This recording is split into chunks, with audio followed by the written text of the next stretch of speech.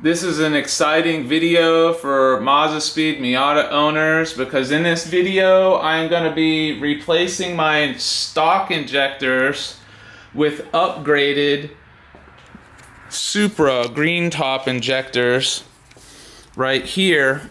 And these things are great because they are plug and play.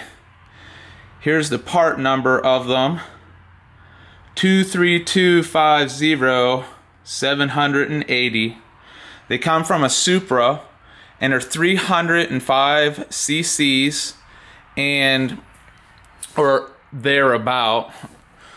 But what these things do is the stock injectors right here are about 265 cc's, and the stock ECU in the car, what happens whenever you go full throttle, with these stock injectors, there's a lean spot until about 5,500 RPMs. Then I forget if it goes into closed loop or open loop. It's like some loop. But when it gets to 5,500 RPMs, it adds more fuel. But until then, it stays lean. What these things do right here is they add a little bit more fuel during the lean period, and it gets rid of some of the hesitation.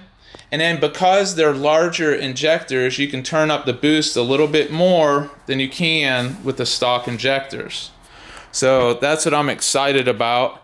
And what I'll do is I'll show you the tip right here. The way my camera works is it goes into macro mode whenever you zoom in. So I gotta get really far away and then zoom in onto the injector. But that's what the tip of the injector looks like. And I will try to pick up my flashlight right here and light that thing up a little bit. It doesn't seem to help that much. But that's what the injectors look like right there. I'll put my flashlight down. But it's not terribly difficult to install these injectors. I had to take off my intake right here, Pelham, and all there is 1, 2, 3, 4, 5, 6, 7 bolts that hold it on. And I decided to move this out of the way, and then I had to remove the throttle body inlet pipe, of course, and the strut brace right here. But it's not that difficult to get them installed. All I got to do is just show you one other thing right in here.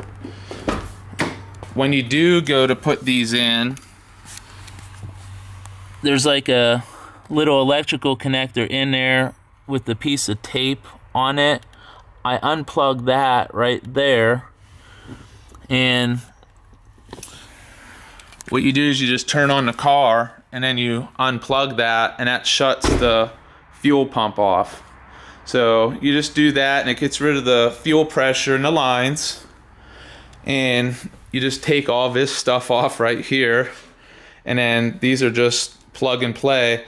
I'm gonna make a separate video after I turn up the boost and everything and show you the results of these injectors on my Mazdaspeed Miata.